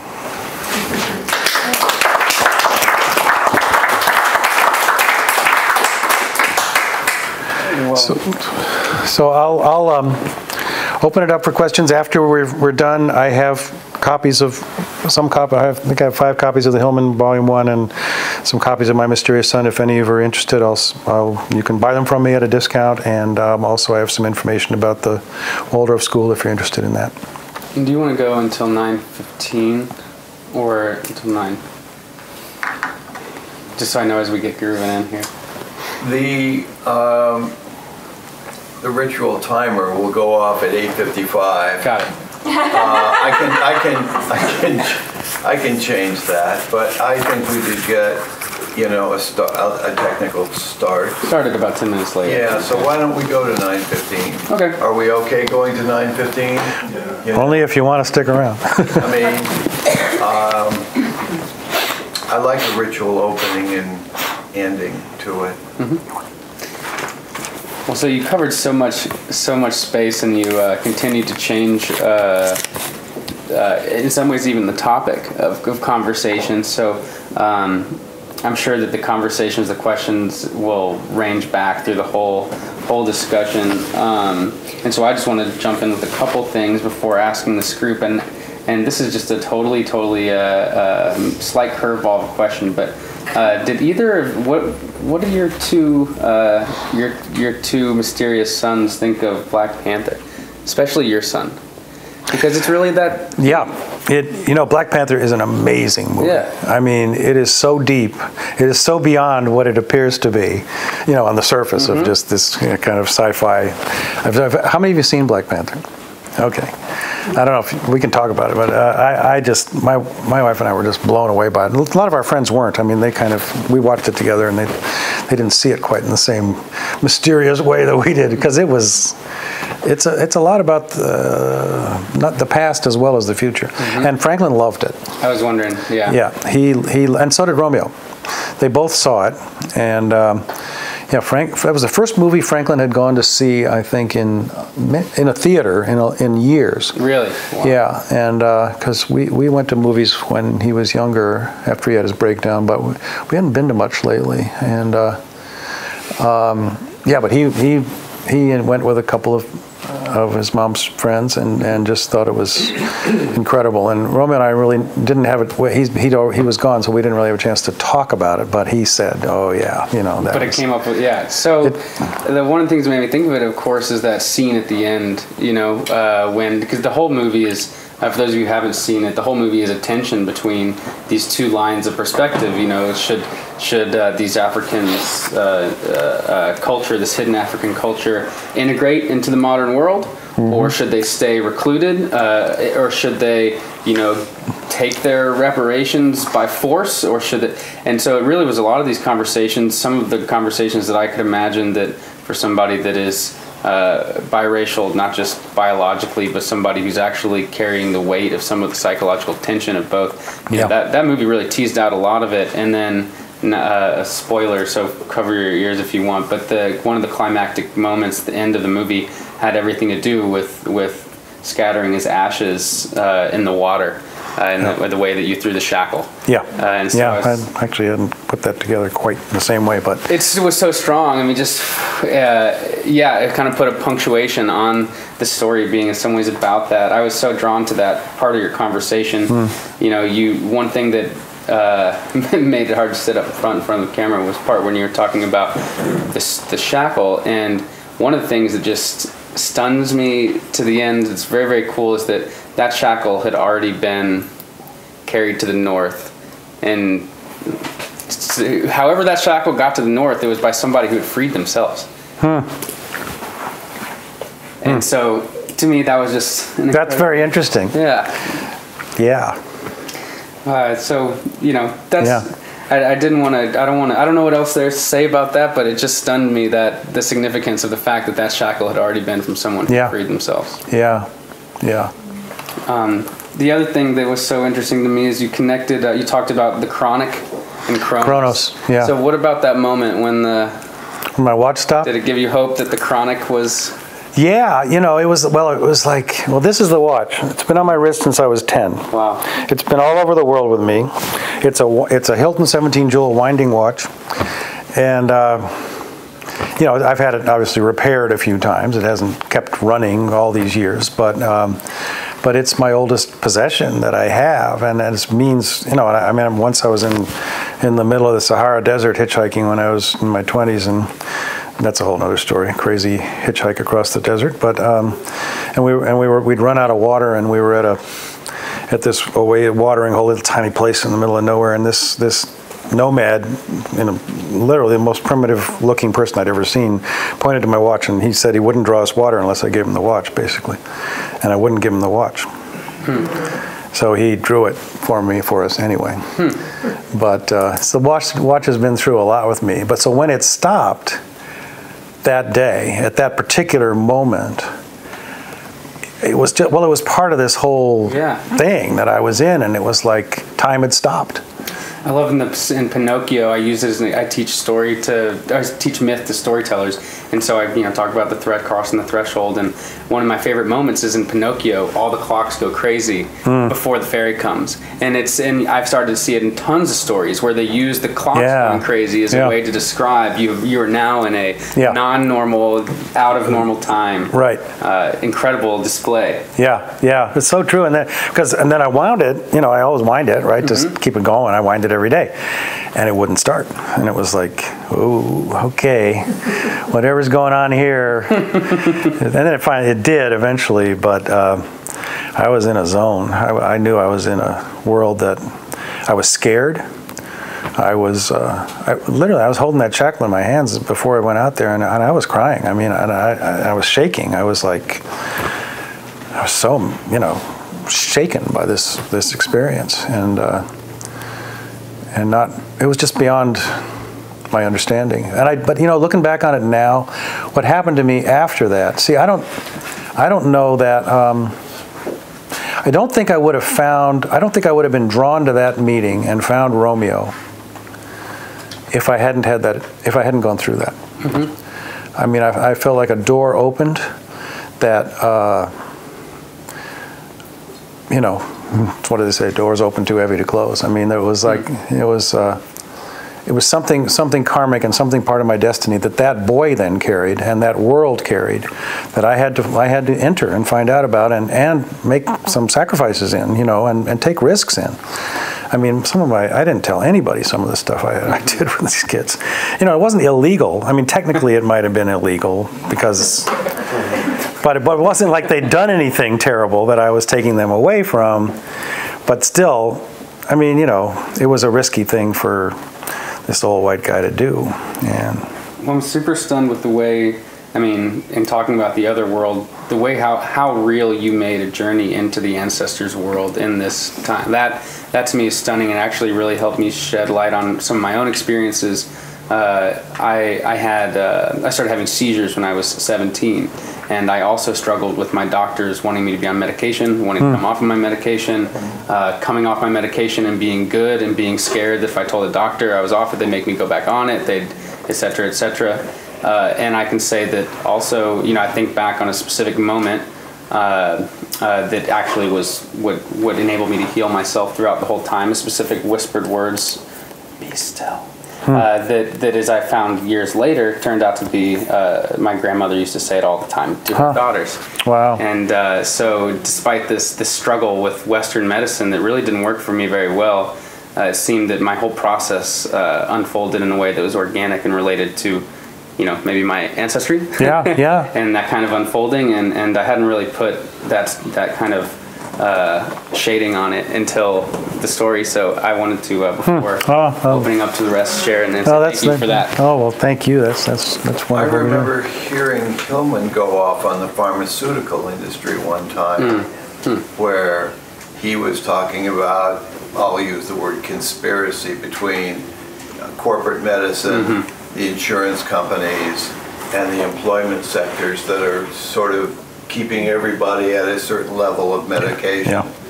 Yeah. And he was very eloquent in taking that whole relationship to task on it. Did you ever talk with him about any of that? Not directly about the pharmaceutical industry, but I did. I think I told him what I would. Yes, I did. I told him what I was doing because, like most parents in that situation, I was pretty clueless for a long time and just went along with what we were told Franklin needed to do. One of the medications he was on, and I did talk with James about this, was Zyprexa. And in particular, that medication, it's an antipsychotic, puts tremendous weight gain onto people. And in Franklin's case, at that point in time, he's not that heavy now, he lost a lot of weight, but he ballooned up like he weighed almost 280 pounds or something. And he'd been a, regular sized person. And it was Zyprexa that was doing it. I read this series of articles in the New York Times about how this company, Eli Lilly was the company, and they knew damn well what this medication did, and they knew that it caused diabetes, which Franklin had for a little while, doesn't anymore. And, I was just in a rage about it. And fat cells reinforce depression because they create, what's it called? Leptin? Leptin, yeah.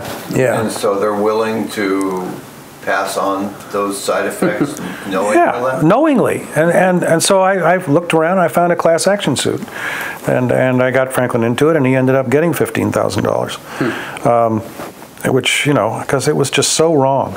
And now, of course, these companies there's a book called Pharmageddon, which is about this subject. And there's another one, too, I can't think of the name of it right now, but Yeah, I mean, and now they're getting younger and younger kids, you know, down to the age of 5 on antipsychotic medications, as if they're, you know, they're schizophrenic or something, and that is crazy, but it's a huge moneymaker, and you know, parents, you know, they don't know how to deal with kids who are ADHD or whatever, you know, and there's the rise of autism, of course, is huge in our society and is linked to environmental factors, I believe, I know, and so yeah, and I mean, the pharmaceutical industry is really in this, with all these kinds of atypical, antipsychotic atypicals they call them or whatever. I mean, they're really evil. They really are. Did Hillman have any pet non-profit or cultural passions, like environmentalism? He was very, yeah, he was very into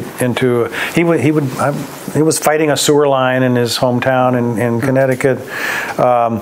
He had a big, what's called, Symbolically amazing. Yeah, isn't It's it? hilarious. Wow. Yeah, and that was one of the, when I first met him, he told me about this, and then I got this friend of mine with the EPA, because I'd written about environmental issues for years, to contact him and help out.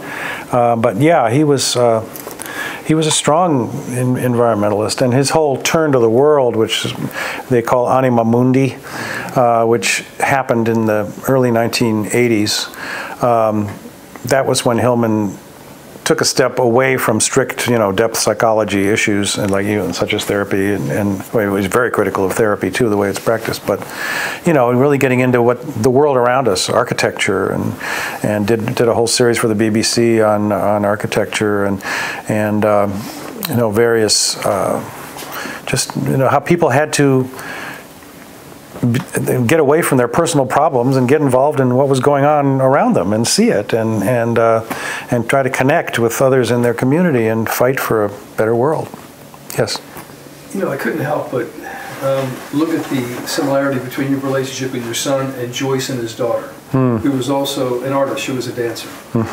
But at some point, and not knowing why, he allowed her to be put into a facility forever. I remember that. Whereas, and I'm not knocking him in any sense. Right. I don't know what he was walking in terms of his shoes. Right. But you seem to refuse to do that. You know, you didn't want that to happen. You felt, in my sense, that disconnection was going to be, you know, not the way to go.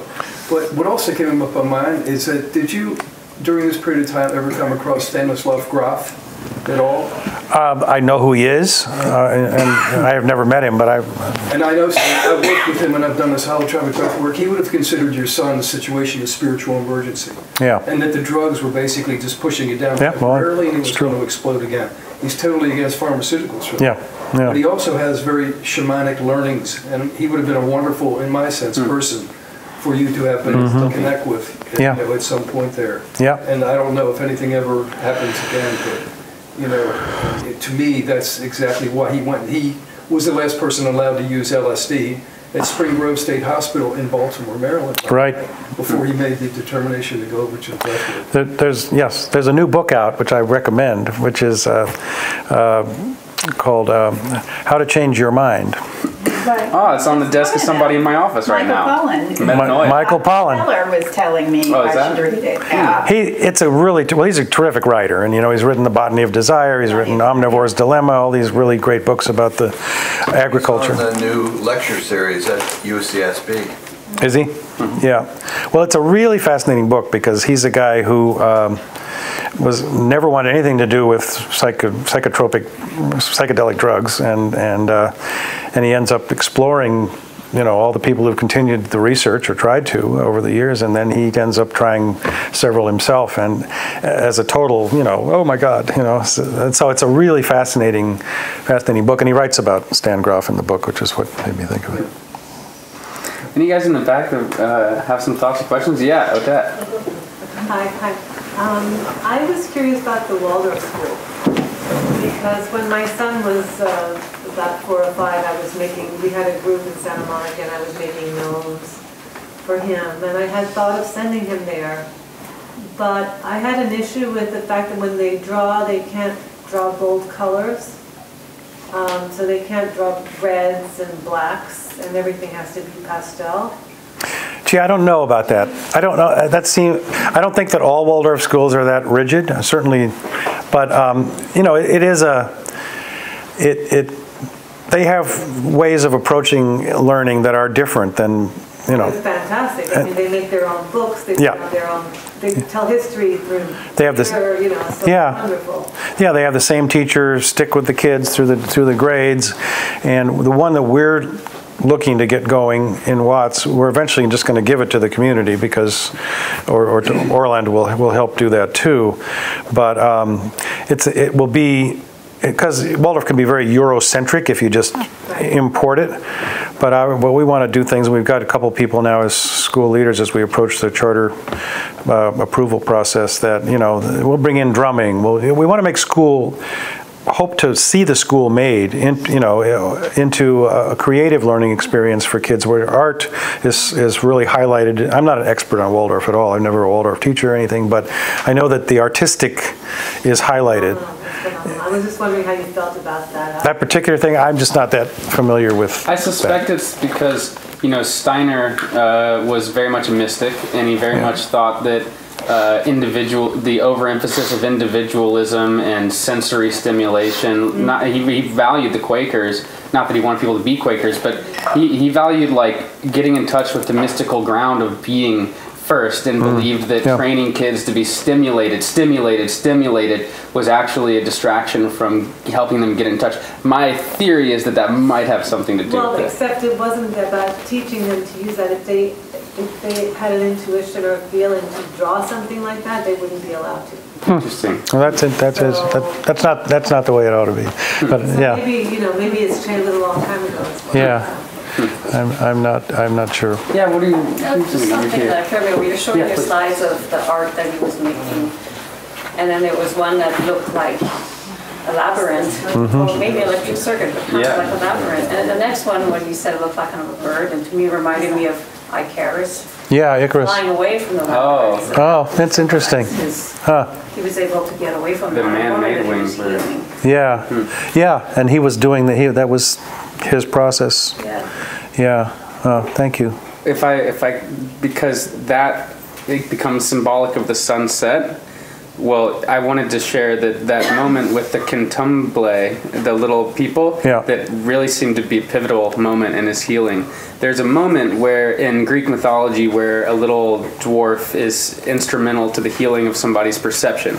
Now that might be an interesting myth for you.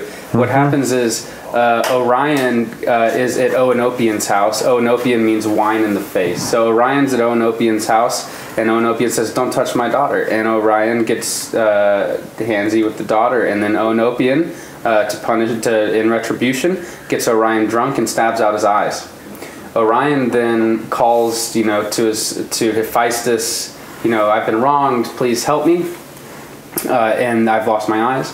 Hephaestus, says, he has to go through a sort of repenting process, but Hephaestus sends his little dwarf helper, Kedalion, and Kedalion gets on his shoulders, walks him to the sunrise, and as he watches the sunrise with Kedalion there, his perceptions return.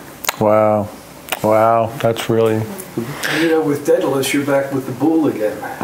Yeah. Back with the bull, and with the thread that you need to, find your way out from that. Yeah. Do you want to jump in with this? And what's your name? I'm sorry, My name? Yes, please. Yeah, I'm Siona. Hi, welcome. Thank you. Thank you. I wanted to say how much I appreciated this talk. I've been members of other Jungian groups, and Jungian psychology has a complicated relationship with race. I deeply appreciated how you brought together the mythology with the very lived reality of those spaces in that world. So one of the things that kept coming up for me, in part thanks to my husband, was just that your story of the shackles and the number of black men in this country who remain in shackles today, and it takes so much to connect those two in a way that it doesn't make sense, but it does make sense. So that moved me deeply, and I appreciated that aspect. Oh, thank you. Yeah, it's true. 30% of all black men in this country under 30 are in prison. 1/3. Leonora, you want to share some thoughts with us too? Yeah, I wanted to say that I was moved by your by the contagion of intuitiveness. It seems to me you embody and you trigger, and I think that it's interesting how the trajectories of Hillmanian thinking, you know, the syncopation of archetypes and the watching of archetypal energy in movement with other archetypes, and the way that you helped Franklin become less of a concretized ego and move, because pharmaceutical products are analogs. They're never organic products. The body can't process them, and it stores them in weird ways. And when a patent runs out, the way that a pharmaceutical company maintains that patent is to double the strength. So you're always crippled in your ego when you're ingesting them. And what I think was fascinating about what you were describing about going to Aladoma's hometown was that you went on you were embodying what Hillman teaches. You were becoming archetypal energy. Even as he was describing to you to sit and be with, you actually traveled and were with. You went to a place where all of his 4 brain waves could actually become re-regulated. The pharmaceutical product affects dysregulation. And there is an epigenetic factor, but there's also, who knows, to whatever extent a traumatic factor. You know, you could have had an over-registration of trauma. It could have been before your birth. It could have been in utero. It could have been, as with Romeo, in his childhood. And of course, that hyper-regulates your 4 brainwave patterns, because your alpha brainwaves, your conscious, your egoic function is hyperstimulated, looking for the danger that you've been, you know, that's what your homeostatic, you know, that's how you're functioning, looking for the danger. Right. I wanted to say too, I was at Pacifica when you came up with Romeo, and I was so moved by your energy. You were so much yourself a container of kindness and of very warm, allowing paternal energy. And he is so bright, and he has such a sweetness, and there is something very moving about the environment that he clearly grew up in, which is really, it's so easy to describe urban trauma as a racial condition, but it's an economic condition. Yeah, oh, absolutely. Primarily. Race is always a substrate. You know, it's a substrate of an economic condition. And he is so young, even to be able to transcend it, to jump into, you know, on the back of a heroic energy in a myth. Yeah. It is a sophisticated process. And without his being able to go to Africa, where basically there is an embodiment, myth is an embodiment of what Hillman teaches for us to do. So there's something so moving about how your intuition to be open to helping Franklin had a contagious factor, that was all to say. And I think it seems to me Franklin's going to Africa, that's such a healing thing, because allowing your unconscious process to affect other people's unconscious process has to be enormously powerful. And this is not that culture. Yeah. This is not the culture that allows you to do that. This is the culture that says, no, you need to be regulated. You need to not be threatening. And then, of course, and then race is another overlay of threat. And myth is important for, as a biracial person myself, I have to say, myth is important because in this culture, as in most, history is always, the myth that is your cultural narrative is always written by the victors. And you are deliberately written out. So that so that the myth can be conveyed as one particular cohesive narrative. And so to find yourself when your intellectual property has never been valorized, your bravery has never been valorized. For someone like Franklin to find himself in a myth that's deliberately designed not to allow him to compete with the dominant narrative, that you had the intuition to help him do that, to help anyone do that. If he had been Irish, I think you would have had the intuition to help him find some other way than making himself smaller.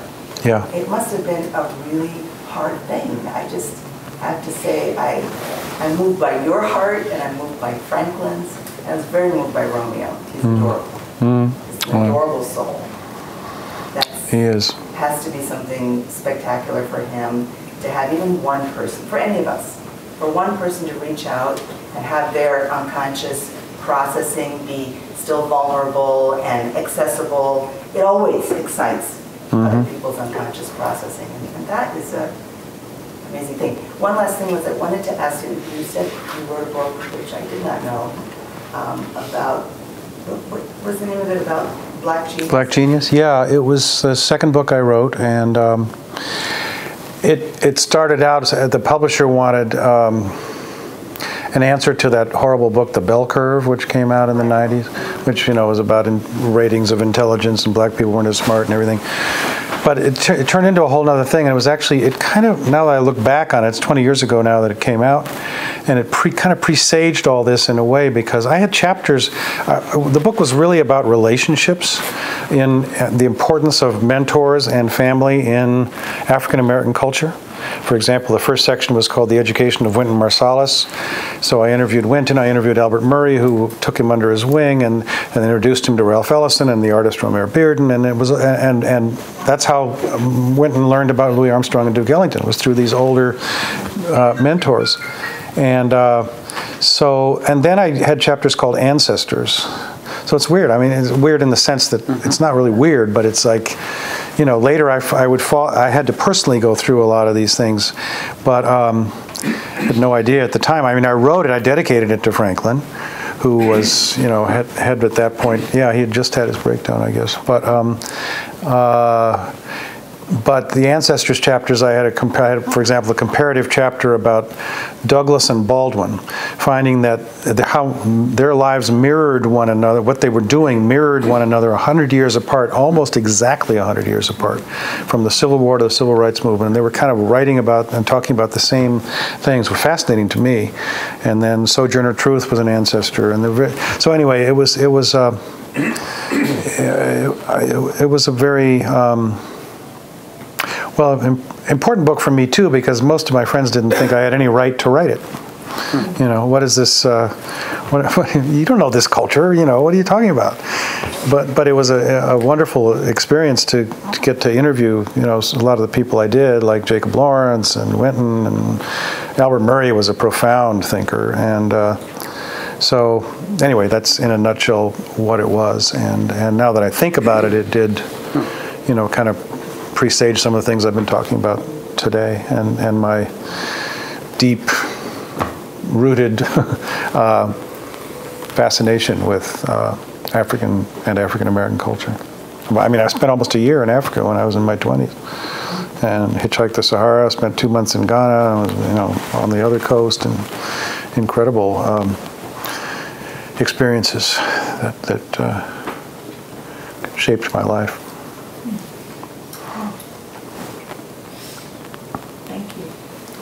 Does anybody else have some thoughts or questions they want to? I did have yeah. Somebody else talk.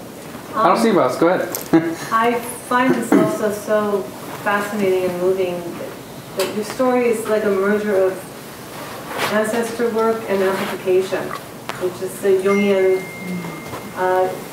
one of the Jungian tools, which Hillman used a lot too, whereby you take this. So you walked into your son's dream, basically. And you started to amplify these images. And the shackle, you actually, is an amplification as well of this energy and the relationship that you had with it and how it started to transform everything, changed your life completely.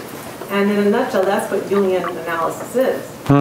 You're not concretizing anything. You're living in a dream world. Yeah. You're letting these symbols marinate and become part of you without analysis, really. I mean, that's my understanding of Jungian analysis, is that you're not trying to concretize anything. And Hillman was very, very big on that. Oh yeah, he was, absolutely. Active imagination. And Yeah. it's a lot of the work that I did in my dissertation. But you're the proof of what happens when you walk into a dream like this. Well, much preferable to the outcome of Shutter Island, right? Exactly. Yeah. Exactly. So it's a beautiful, beautiful story on so many levels. Thank you. Yeah, someday I want to write the. I've taped a lot with Romeo. I mean, many, many, many hours of him talking about his early life and things he went through or what he experienced at Pacific. I mean, he was so goddamn eloquent. I mean, I just carried my tape recorder and said, "I'm gonna turn it on." And so someday I would like to write a book with him. But I don't know quite when that'll be. I mean, he's at a point now where he's 20 and almost 21, and it's been a kind of a, painful for me too to let go of him in a way.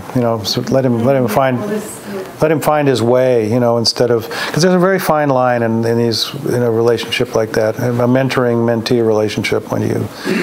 When you just, he has so much potential and you want so much for him to be who you see he can be. And yet he's got to find it, He's got to be able to find it, and I can't. Well, you've given him so much. I hope it's enough of something of a foundation where he will be able to become the man that, I mean, everybody who met him just said, my God, who is this kid? And I had never met a kid like him. I mean, and of course psychologically too. I mean, he gave me something that my own son couldn't. I mean, he was like me. And he loved to public speak. He was a writer. I mean, and my son's a terrific writer. But anyway, if you know what I mean. I mean, he's given me a lot, and I've tried to give him a lot. But it's a different kind of relationship, and also, of course, something like one with Romeo can be more dangerous in a way. I mean, because it's really pulls on me, and it fulfills something in me, and I have had to be careful of how much of it is me imposing something on him, and him. It sounds like Franklin is more of an introvert, right? Yeah, Franklin is more of the extrovert. Yeah, I would say that's true. I get the feel just from seeing his photos how soulful Franklin is. Yeah. Oh, he is a deep cat. He's very meaningful to your son to have. Does it extend the family in a way that makes him feel more? My relationship with Romeo? Or, yeah. It's double-edged. I think it has, but at the same time, his mom told me that he's kind of jealous of Romeo. Because I am just. Franklin wasn't out here when Romeo's been out here. No, Franklin hasn't been here in years to LA, so they've never met. But there is a soul connection there that I've felt and seen. If you've taken Franklin to Africa and all these other places, is there some part of you that's not letting them meet? No, I don't think so. I mean, I would. Like either taking Romeo to Baltimore? Oh, something like that. Franklin to Las Vegas? I don't know. It could be, but I'm not aware of that because in a sense, like I say, I feel like they have met. That they're connected in a way that maybe they don't have to meet physically, Maybe they will someday. I mean, but anyway, I have a voice in my own head that's going on. It's shaping, so this isn't very coherent yet. But I'm really noticing how much you seem to be embodying the father archetype. as I'm listening, and I think about Young when he had, his, little fits, and he stayed home from school, and then he overheard his father one day telling somebody, "I'm really concerned about him," and that was kind of an awakening. And after that, he, shook it off and like broke the habit and went back to school and was very studious. So it was the voice of the father that called him forth, and I really hear you as that father. And the father is not another mother; it's not a second mother. And the father interfaces with the culture. And what I hear in the going to Africa to Maladoma, Some, the various people, like you were interfacing your son with the culture and helping him step into his own being. But you were building that bridge to the outer world. And as you told the shackle story, and I have to tell you, I had mixed feelings about kind of wanting to see an image of the shackle. I don't know if you took a photo. Part of me wanted to see it, and part of me didn't. So it was really very powerful in that sense. But what you did and that journey and the way you were, bringing these cultures together, and I thought, this is the father, and we don't have enough of this archetype in our culture right now of men, mature men, doing this work to build these bridges, to make these contacts. And so I thank you for that. Oh, well, thank you. We don't. And I remember I went to a youth initiation retreat weekend when I first was getting into Romeo wasn't there. But it was a bunch of kids, and I didn't know any of them. And the Youth Mentoring Connection and Street Poets, another great organization in the area, were doing it. And there were like 50 kids and 20 mentors or something. But oh my God! I mean, the first, because they were all talking, like the first night, and it was so devastating because none of these kids, they were all boys. I mean, none of them had fathers. I mean, the fathers were all totally absent from their lives. And, of course, they'd been through the traumas and everything. I could barely get through that night. I mean, I thought I was going to die, because it was just so, I had no idea. They've gone in and done research, because I did a little research on the Good Father at one point. I was so disinterested in that archetype, but the more I studied, the more I was like, this is amazing. And they've gone into communities and looked, and when there's no father there, the problems are just enormous. And then they go into, the community next door where the fathers are, and it's a completely different experience. The relationships are so much stronger, and crime is less, and on and on. I can't recite all the statistics, but I'm telling you, there are studies out there. The presence of the father is so important. Well, it's also why things like what Kwame does is so important. Yes. Because for me, I think that the father, your biological father, is certainly important, somewhat as your primary point of projection for the archetypal father. But in some ways, the archetypal father is at your cultivation of your own sense of what a good father is almost as important to me as having a relationship with a father. And so these great role models and mentors become opportunities for you to cultivate and develop your own sense of what a father is on the inside. And would you say that's what Hillman and Bly and... Sure. That's exactly what this whole men's world and it was about, and what these remarkable organizations like Youth Mentoring and Street Poets and Inside Out Writers is another one that I discovered that, where they teach, they go into juvenile detention facilities and they get kids into writing, and then when they come out, they want to be part of it still, and because then they have something. I mean, Romeo never had anybody. He said, I never imagined a place like Pacifica existed. He said, I loved myth, but, there was nobody to talk to about it. Nobody cared. And so, I felt like he was teaching me, because I don't know as much about mythology as I would like to. And here was suddenly this boy, who knew every myth in every culture. And here I was, Hillman's biographer, and I don't know as much about myth as I should.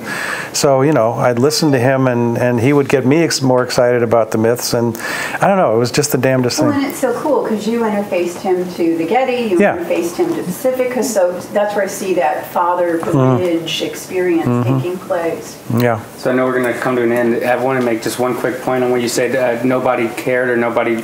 The one thing that really strikes me is some of you may have read the book Invisible Man, Ralph Ellison's amazing book. Right? And it engages how, his experience was to feel invisible, to feel unseen. One thing that's striking me is the potency of the fact that the symbolic action of the shackle throwing, you needed it. You used the word invisible, and so to me, it's striking that even what's going on now, even the healing process remains in a place of invisibility. Yeah, it does. But it's pretty awesome that you're writing about it. Thank you. When you threw it over, I really heard the splash. Did you? Yeah. You know, I think I did too. the image of it. Yeah. I think you speak in images. And I never think of myself that way. yeah, well, yeah, you do. Thank you. So let me wind it down, please. I'm going to return to my old form, Robin, and I'd by like next your time. form. I like it. Yeah, well, you know, I'm intimidated when I'm surrounded by experts. And there are so many great minds in our community. And I am just touched by the people who come. And we make it up. I mean, this is one huge improvisation. And we hear the music, and I remember seeing Hillman dance. Oh yeah, tap dance. I am, yes, right. And with his green, he would love to wear green. And I just really, Dick, I appreciate you bringing this tonight. The other aspects of Romeo and Franklin just enrich it. I mean, it's been a beautiful evening, and I thank you. So we kind of unring it, and then we turn it off, and then I'll put you out in the kitchen, and you can talk with people who want to talk more about the book. Okay.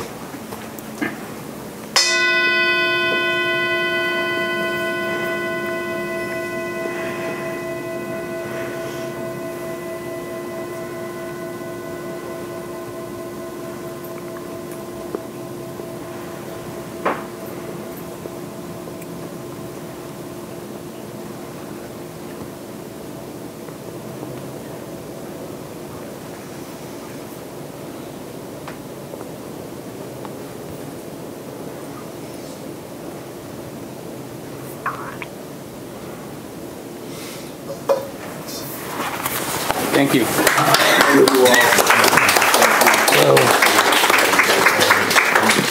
Deeply honored. Thank you very much. Okay. Third time's a charm. Fourth or fifth. I don't know. I am. Right through the smoke. I can't believe this thing. I was watching you. Oh, that thing was $10,000 5 years ago. 250,000. Seriously. You are amazing doing. The technology. If that 360 thing works, I'm gonna be real excited about it. All right, let me give you some space so people can come talk with you. But I have some things offline I'd love to catch up with you about. Yeah, let me.